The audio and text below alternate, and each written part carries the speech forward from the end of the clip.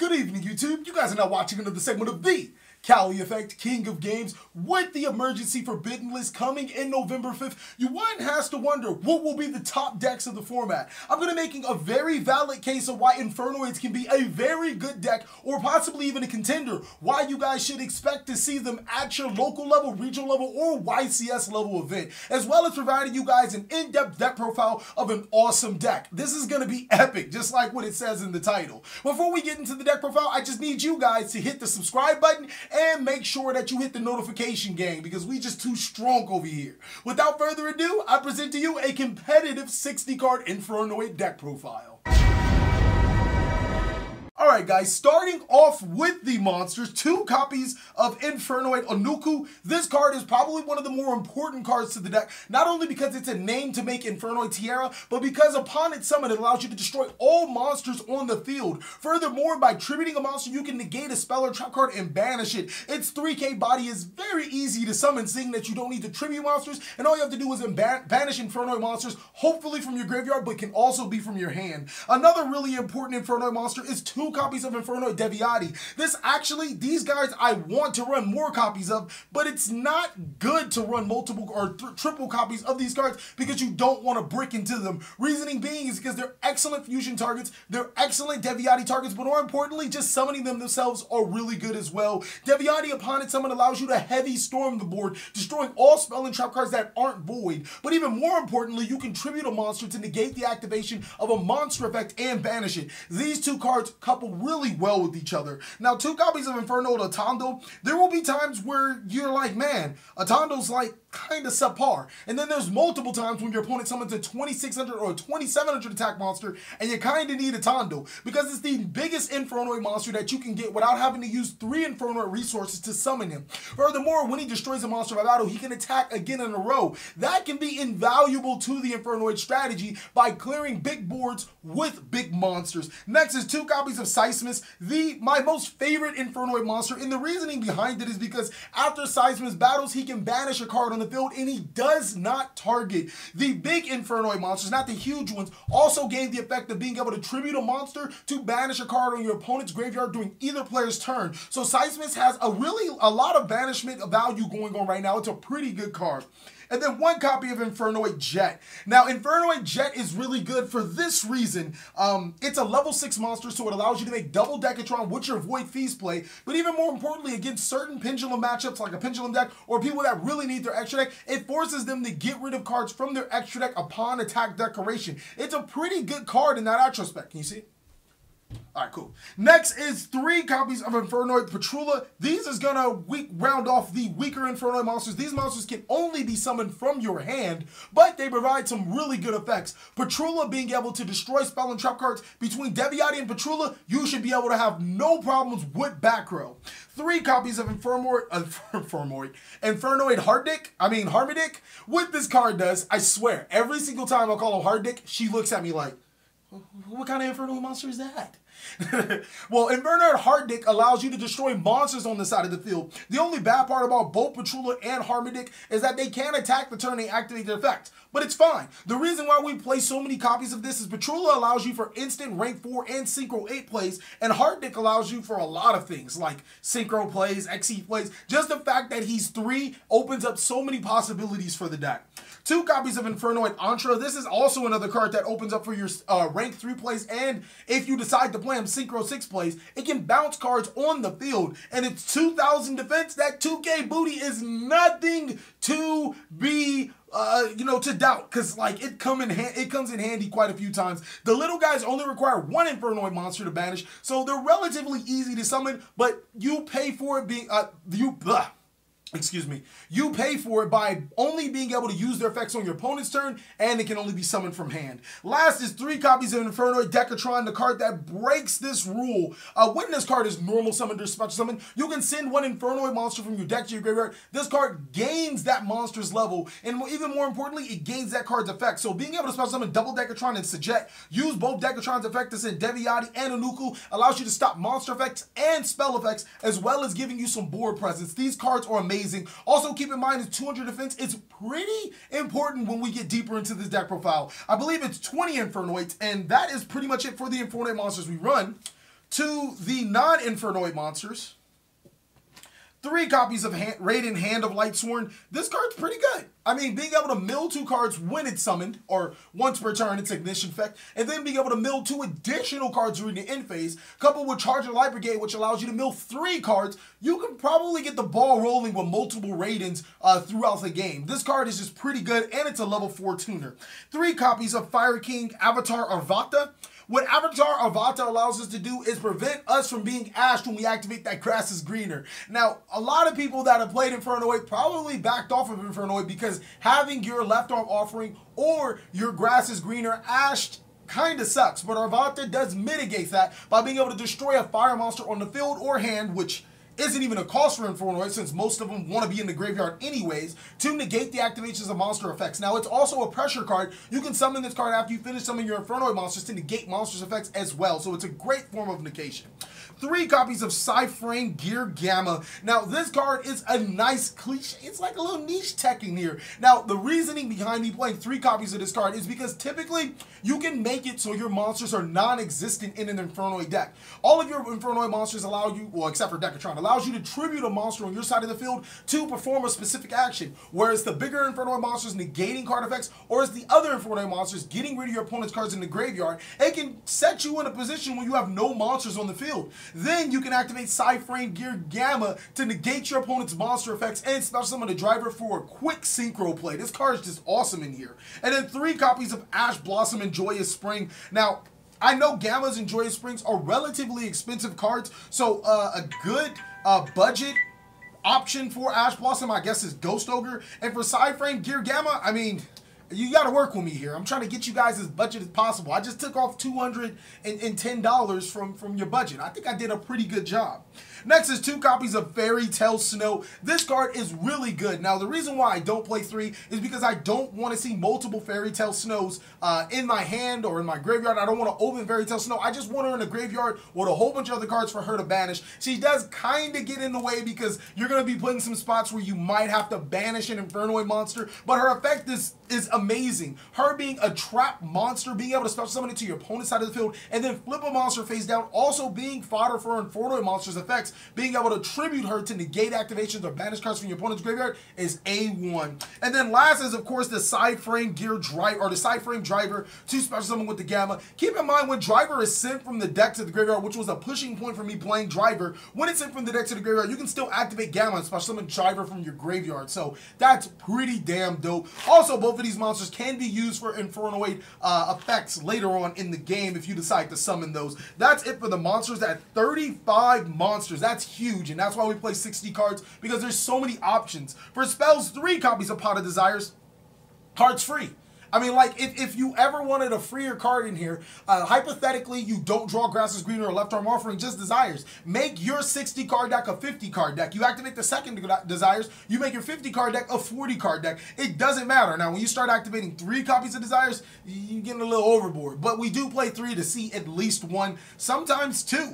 It doesn't really matter. Also, with Psy-Framelord Omega, we can shuffle those cards that we need back into the graveyard. Next is 3 copies of Void Imagination. This card leaves you to the land of imagination. Literally, every time I play this card, I think of Willy Wonka and how many dreams that we could have and the imaginary... Okay, look, I'm going to stop fucking with you cards. What this card allows you to do is fusion summon Infernoid Tierra, a really good card for this deck because Tierra... shit, spicy. A card that can search Void Imagination is 3 copies of Void Vanishment. Now, what Void Vanishment does is that discarding a card, you can add 1 Void card from your deck to your hand. This could include Into the Void if you guys want to play it. I decided not to play it. But more importantly, I think if people don't see the value of this card, is when an Infernoid monster battles, you can banish the Infernoid monster and that card. So in case you ever go against a monster that just is hard to get over, or you have a little Infernoid monster that you want to get over this card before you commit other resources to, people sleep on that effect. It's pretty good.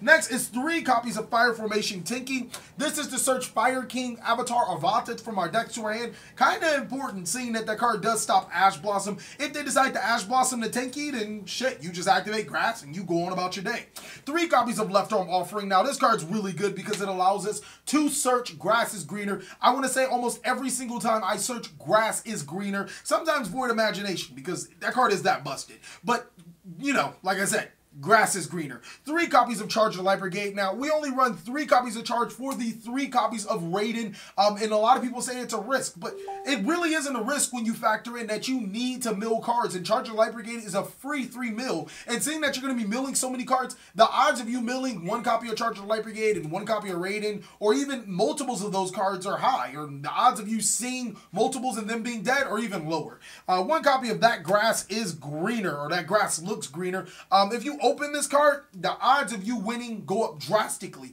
Just because your opponent is more than likely playing a 40 card deck and you're playing a 60 card deck, you're going to be able to mill 20 cards from your deck to your graveyard. Getting this Ash is probably the bane of existence, which is why we play Fiery King Avatar Arvata. It's also a good card. Another reason why I play Avatar Arvata is because it has 200 defense, and that allows me to play some techie cards like Rekindling. So what Rekindling does is summon as many monsters from my graveyard to my side of the field with 200 defense or less. Fire King, Avatar, Arvata, and Infernoid Decatron all have 200, defense or less, and that's 6 monsters that you can run. Hypothetically, you can summon up to 5 monsters off of Rekindling and gain so many effects. It was just too spicy, too techie, not too pass up.